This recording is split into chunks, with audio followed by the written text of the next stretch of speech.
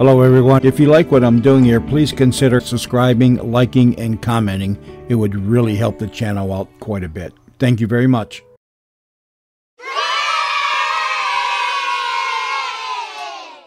Joe? All I gotta say about Joe is, he really is a smart guy. It takes a smart guy to be that stupid. 2000 plus. Science fiction adventures from the world of tomorrow, the years beyond 2000 AD. 2000 plus presents The Brooklyn Brain.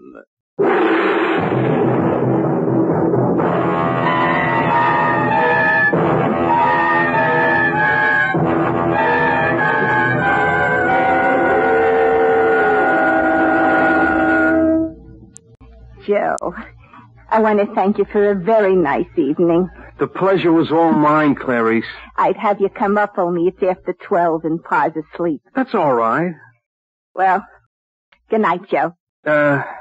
Clarice? Yeah, Joe. You had a good time, huh? I mean, really? Good night, Joe. Oh, well, wait a minute, Clarice. I got something to ask you. No. No what? No kiss. I gave you one in the helicopter bus. I am not distributing my favors with largesse. Boy, you certainly know big words. It's because I try to give myself culture. Every day in the facsimile newspapers, I do the crossword puzzle. Well, sure, Clarice. I think that's fine, only I got something to ask you. I told That isn't what I mean. Something else? Clarice, will you marry me? I mean, that is... Will you? This is so sudden. Gee, I've known you 3 years. That ain't so sudden. Well, a girl likes to get proposals, but matrimony, that's a very important thing. It should not be entered into lightly. I got a good job, a good future. It isn't that, Joe. What isn't that? I mean, like they say in psychology. I don't know what you're talking about, Clarice. That's what I mean, Joe. You don't understand things like psychology. I always read the Handy Hints for Mental Health column. It's written by a psychologist. From such pursuits, I have learned that culture is what counts in life or marriage. The partners have to have a mental affinity for each other. Mental? Take Sam Witzenberg. He knows about music. Or Fred Daniels. He knows about art. Or take Harry Lester. He knows economics. He knows economics. I had to loan him $5. What has money got to do with it? Huh? Joe, leave us not quarrel. Yeah, but You have paid me a very high honor by asking me to be your wife. But I can't say yes. Oh, you mean... On the other hand, I didn't say no. I can't pretend I don't like you, Joe. You're basically a nice boy.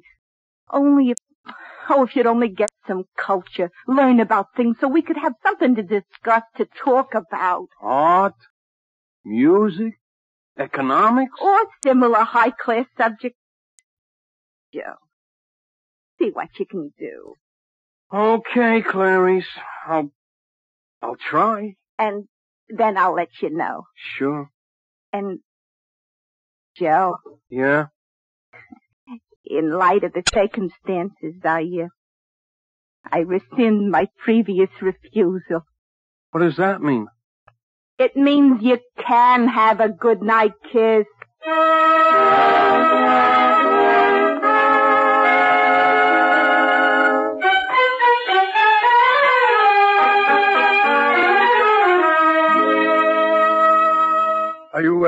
Are you ready, Carl? Yes, Professor. Now remember, after I throw the switch, it will take several seconds for the accumulator to build up. When the red light on the control panel flashes, you throw your contact lever. I understand. Oh, all right. All right. 1, 2, 3.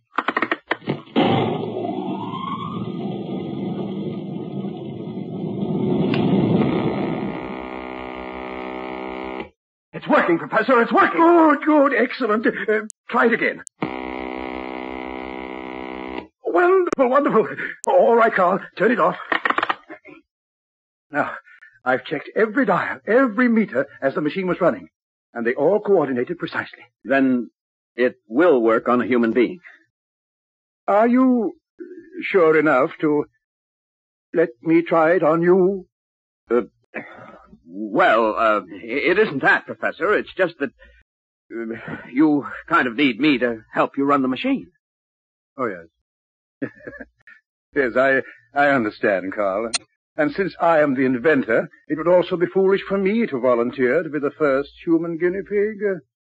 But obviously, we need someone else to try it on. That's right, Professor. Imagine. 11 years' work. Here is a machine that takes a tape recording of a human voice reading facts, figures, or anything, and transforms it from sound waves into electrical waves. Then, through electrodes attached to a human head, charging that brain with the waves so that automatically the person getting the electrical shock has information charged into his memory. It will be a boon to education. Oh. People won't have to go to school anymore. Your brainwave machine will just charge their brains with anything they want to know. Thank you. Well, there's a lot of experimenting we have yet to do, but so far as we can know up to this moment, the machine should work. I hope. Now, whom are you going to try it on? Oh, yes, whom? Well, we'll run an ad. We're trying to find someone not too bright, but someone we can try to transform into a mental giant.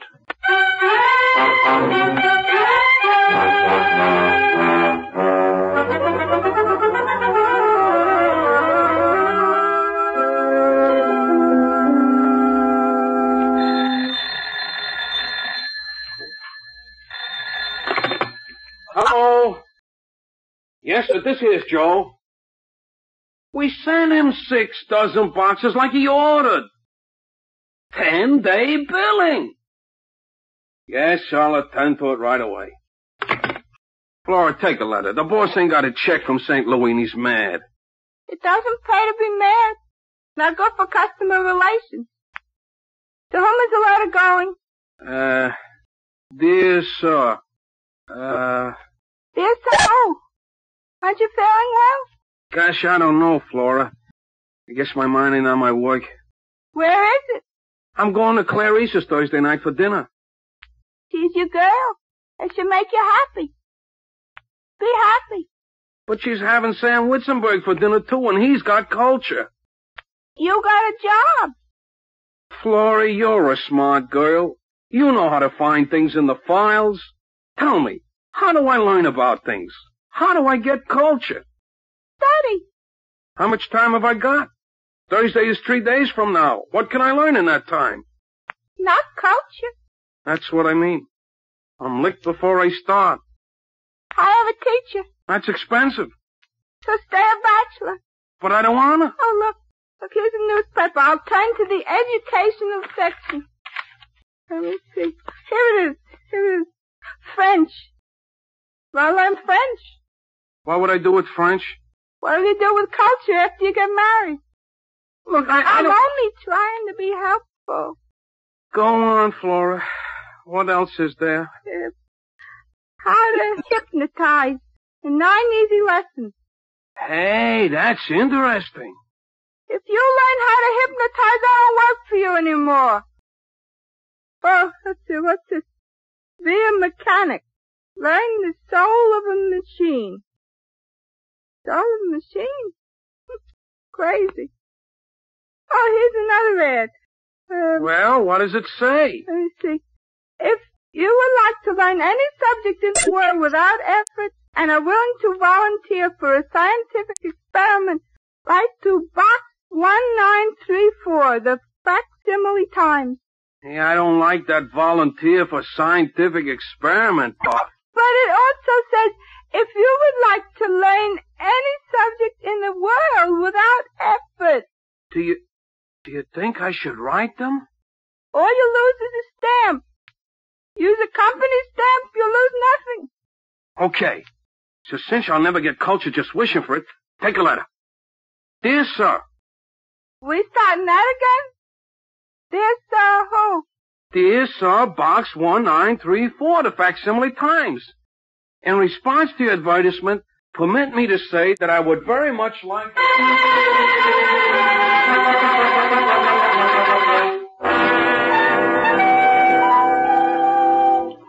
Carl, have you read these letters from people who want to volunteer for our machine? All 6 of them. Do you think it's wise to take people of such mentality? Well, it would be a good test for the machine. Yes, but almost any change would be an improvement for them, judging from the letters. Whatever else may be said, Professor, the people who wrote those letters are human beings. Yes, I suppose so. And we need a human being to test with. After all, so far, the only living thing we have used was a dog. Ah, but the dog lived. It proves the machine's electrical charge in the head does not kill. The charge doesn't kill, but does it force knowledge into the brain? We beamed a recording of the Einstein theory into the dog. But the dog can't talk.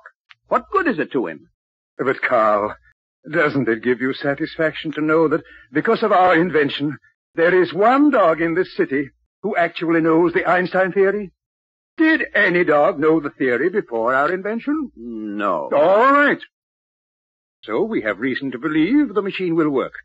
That is why we are looking for a human being, just to be sure. But, which one of these letters, which one of these people shall we take?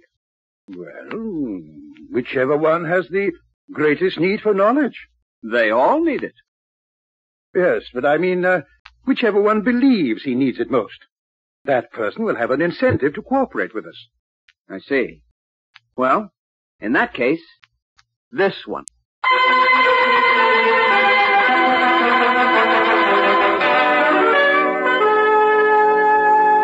Flora, look! I got a letter. They selected me. Congratulations. It says here, please choose your subjects. Art, music, economics. That's for me. You should also add another subject. How to get St. Louis to pay its bill. That ain't culture. Who says the ladies' garment business is culture? Gosh, Flora, you know what I mean. Like Clarice says, there's more to living than just having a job. You ever try living without a job? Art, music, economics.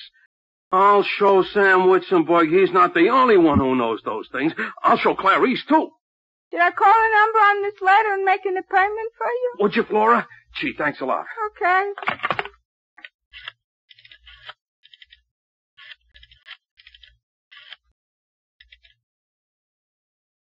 Hello? I'm calling for Mr. Joe Martin. You sent him a letter about... Yeah, that's it. Yeah, he'd like an appointment. Today? Oh, Joe, is today all right? The sooner the better. Mr. Martin is in conference now, but I believe it could be arranged. Yeah. Art, music, economics. No, you pick one for today. To him it makes no difference. Yeah. Thank you. Well? Here's the address. After 12 o'clock today, you'll have culture.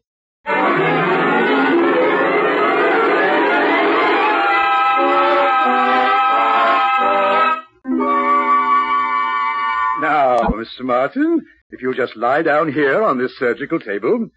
Surgical table? I didn't come for an operation. I came for an education. Oh, and you shall get one, my boy. You shall get one. After today, you'll be an expert on art. You know, painting and sculpture and all that sort of thing. Lie down, please. What are you going to do? Well, you see, Mr. Martin, you have brain waves. I have? Everybody has. You see, the brain gives off power, that's why. Now, what we do, to describe it simply, is play a recording of some subject you want to learn. Now, the sound waves are transformed into electrical waves and are charged into your brain. The result is, you have the knowledge impressed into your mind. Isn't that wonderful? I just remembered I got another appointment. Oh, no. Mr. Martin, in your letter you said you wanted to show your girl that you could learn things, be smart, get culture. Where did I put my head? Here or there? Your head up here, your feet down there. Splendid. Now, Carl, attach the electrodes to his head, will you? Yes, Professor. Will it hurt? You will never know what hit you. I mean, not at all. Just relax, Mr. Martin. Everything is ready, Professor. All right, Carl. 1, 2, 3. Now, it's just warming up, Mr. Martin. Don't be so nervous. No, sir. Shall I start the recording now? In one moment. You see, Mr. Martin, Carl will start the recording that he dictated this morning, and then I'll charge the knowledge into your brain. You see? Begin the recording. Yes, Professor. Among the new school of paintings which have excited modern critics and which are likely to have a profound effect upon future interpretive forms, the new circular school of impressionistic painting is outstanding. Now, for the charge. Employing vibrant... How is he, Professor? Is he all right? Oh, he's a little glassy-eyed. Maybe we better stop the experiment. No. We'll try it once more. Speed up the recording so we can charge his brain more quickly. All right, if you say so. Here goes. Coordinate relationships which stimulate the senses and excite the imagination. The circular school manages to get around traditional obstacles of comprehensibility. Among the leading exponents of the circular school of impressionistic painting, Daguerre and Martinelli are... Now, the charge. Another school which has managed to retain... That's enough, Carl. Shut up the equipment.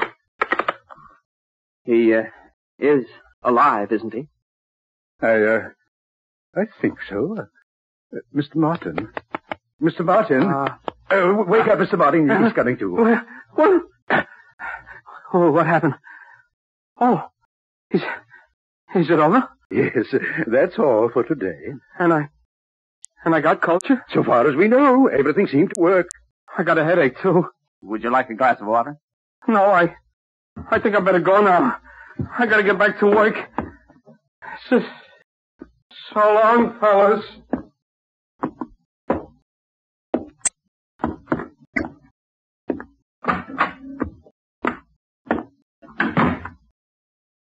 Professor, should we have let him go like that? Let's look out of the window. Ah, there he is. Just came out of the door onto the street. He's a little wobbly. Maybe a cop will think he's drunk. Frankly, I'm a little worried about him. I wonder if the experiment really worked. I'm worried about him, too. Because even if the experiment did work, he speeded the record up so fast. Good heavens, Professor, what if he ends up talking like Donald Duck?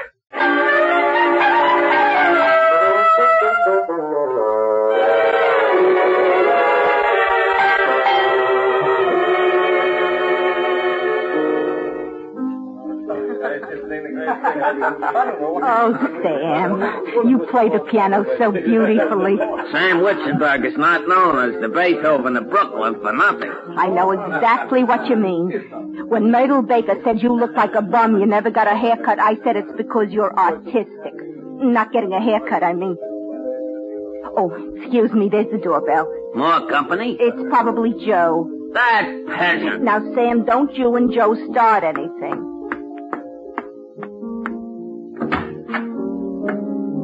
Hello, Clarice. Come in, Joe. Nice party. I hope you like it, Joe. Clarice, have you made up your mind yet? Made up my mind? You know, Clarice, about us. Joe, this is not the place to pursue that question. Well, I just thought that maybe if you... I don't know yet, Joe. Come into the party. Sure, Clarice. Well, if it isn't Joe. How are you, Joe? Hello, Sam. Sam was playing the piano. Yeah, I heard. Read any good books lately, Joe?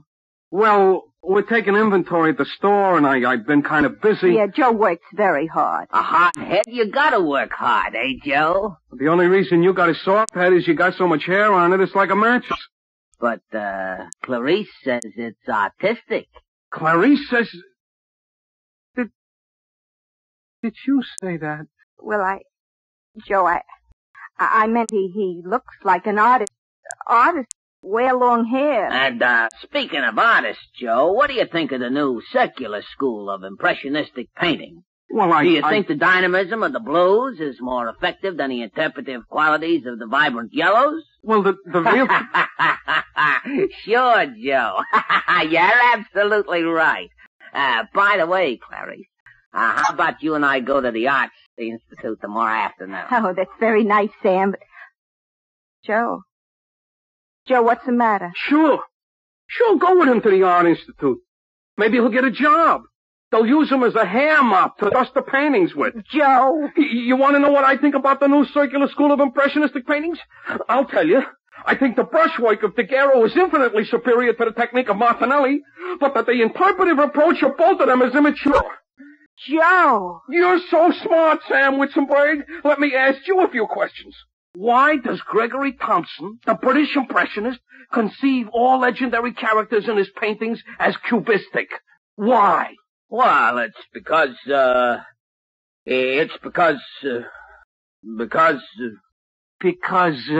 Why, Sam? I don't know. Sam, you don't know? You don't know they're cubistic because Thompson is a cubist and not a circular school at all? You didn't know that, huh? But You're a blockhead. So you of all people should know a cubist. Now let me tell you something else. The important news in art circles is the recrudescence of 19th century painting with particular emphasis on the portraiture of that period. In fact, I think I will go myself tomorrow to the Art Institute and just look at that 19th century stuff. Would you like to come, Clarice? Joe. Okay. Now, we can't go tomorrow. It's Friday. I gotta finish inventory. Oh, that's all right, Joe. We'll go Saturday. Anytime you say, Joe. Okay. But you only go with me to the Art Institute, you understand? Oh, yes, Joe. So, what are you gonna do tomorrow, Sam? I think I'll get a haircut.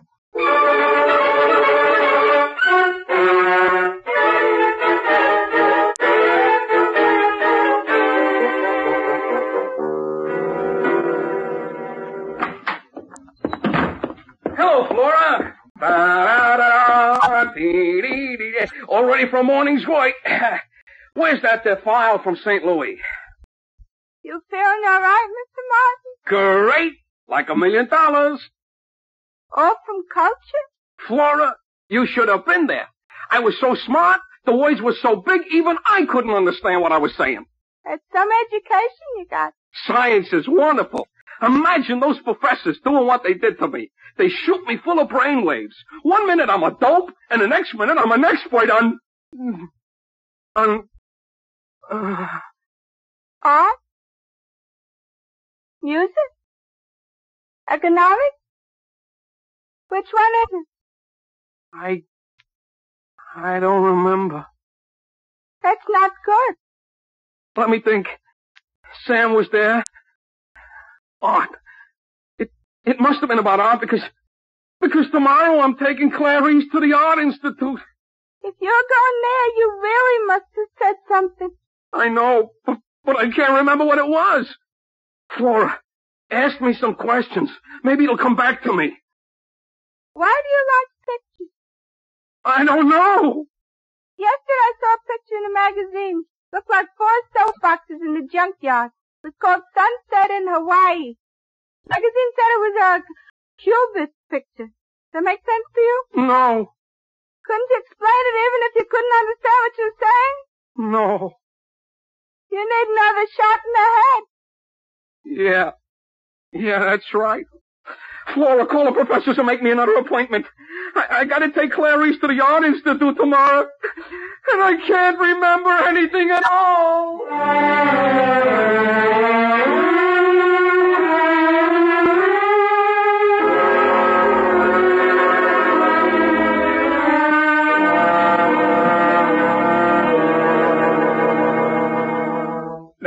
Now, Mr. Martin, please don't be so nervous. Just answer my questions. But she's my girl.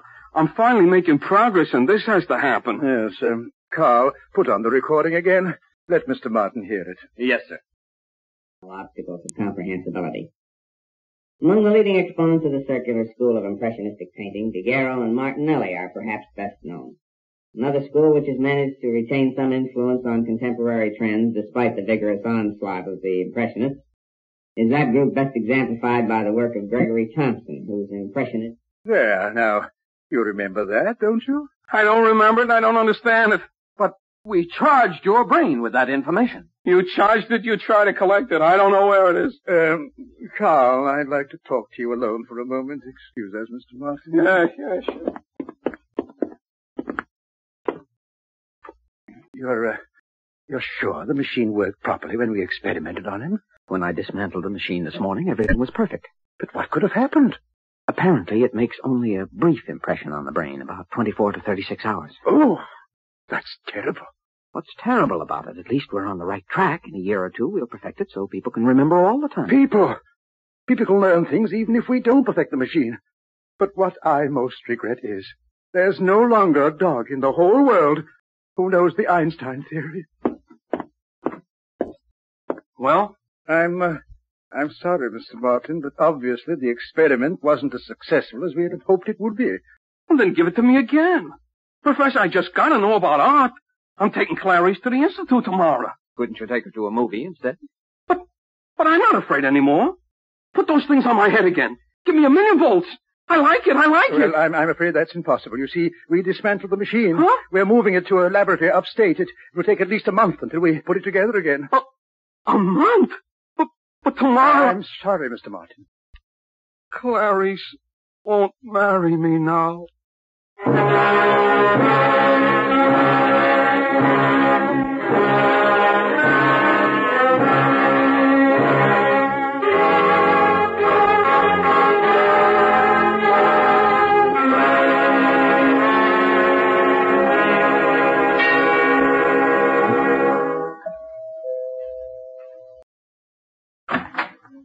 Oh, hello, Joe. You're right on time for our trip to the Institute. Oh, I'm so excited. Come in, Joe.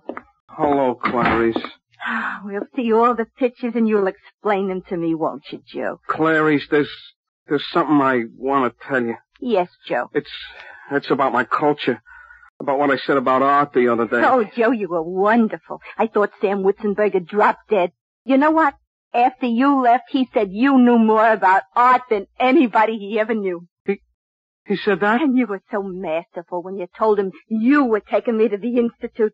I was? Oh, Joe, I got something to tell you. You have? I made up my mind. Joe, don't you understand? I made up my mind. I accept your proposal. You mean you marry me? That's right, Joe.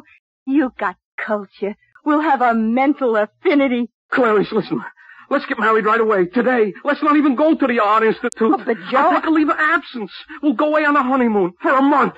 A month? A whole month. And then when we get back, then we got time for culture. I promise you, after 1 month, I will absolutely be charged with culture. Oh, Joe, this is so sudden and so romantic.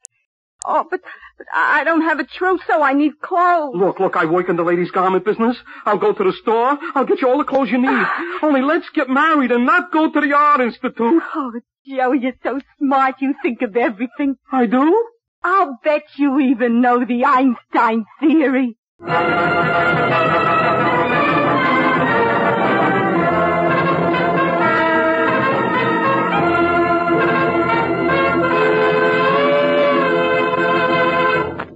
Next week, 2000 Plus presents a thrilling melodrama of adventure and terror.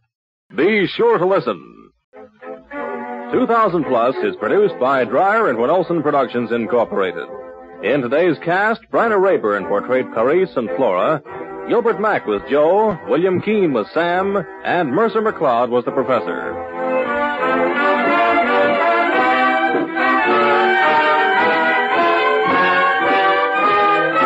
The orchestra was conducted by Emerson Buckley, music composed by Elliot Jacoby. Sound, Walt Shaver and Adrian Penner. Engineer, Ed Formica. This is Ken Marvin speaking.